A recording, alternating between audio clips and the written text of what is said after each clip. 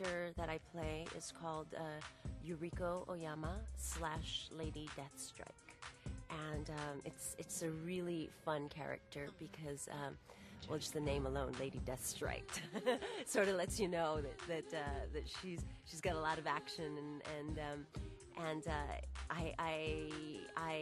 am sort of a more advanced version of Wolverine in the sense that I have the adamantian and regenerative powers, and but I'm quicker, faster, sleeker. So it's quite a fantastic battle when Wolverine and I finally meet at the end.